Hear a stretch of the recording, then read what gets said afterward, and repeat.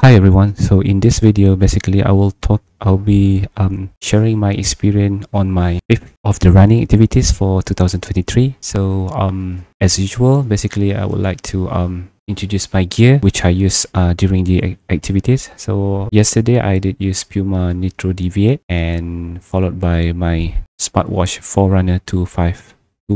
So let's straight jump into the Google Connect application. So yesterday was January 9. So this one running, I guess. Okay, right.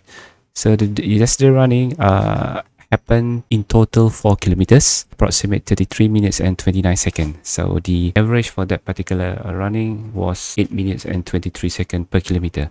So the total ascent is 9 meters and the calorie burn during the exercise is 348 calories. So if we take a look at this display, during the session was the 30 degrees Celsius, and then it's quite cloudy and the speed of the wind is 11 km per hour, I guess. So this one, how it goes. So based on the pace of this time and this, let's talk about distance then. Okay, right. So I just play this button. So in total, basically the exercise was happened 4 kilometers. During the exercise yesterday, what I did is to focus on the full length of 4 kilometers straight away jogging without any pausing like the one that I did before in first until the fourth running, excluding the warming up. So I did just start from kilometer 0 up to kilometer 4. It does mean that it doesn't have any kind of stop intermediate of the kilometers.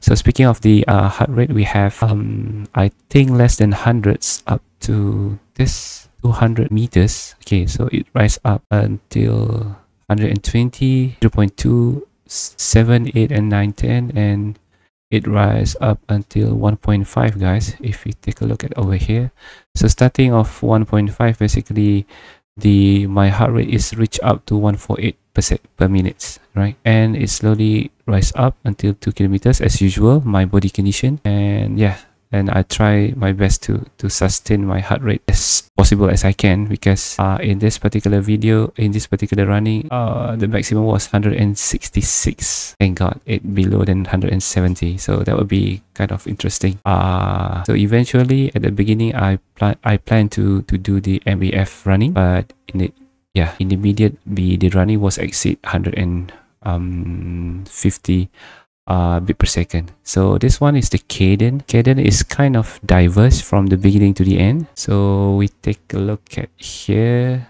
All right, based on the cadence, we can take a look over here, and then performance wise is from the first kilometer to the second kilometer is just fine.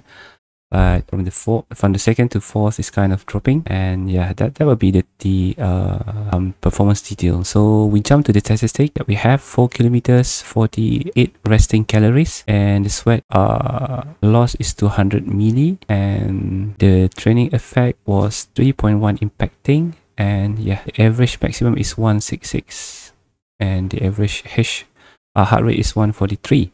So speaking of the laps that I did take, averagely we can see over here 8 minutes, 22 seconds, 19 seconds, 20 seconds, and 25. So yeah, more or less is 8 minutes and 23 seconds. Okay, so the average was good, and this one is also kind of so. And then again, if we try to maintain our heart rate, basically obviously the heart rate zone 5 is being exceed at any time during the exercise. So yeah, that would be indicates okay.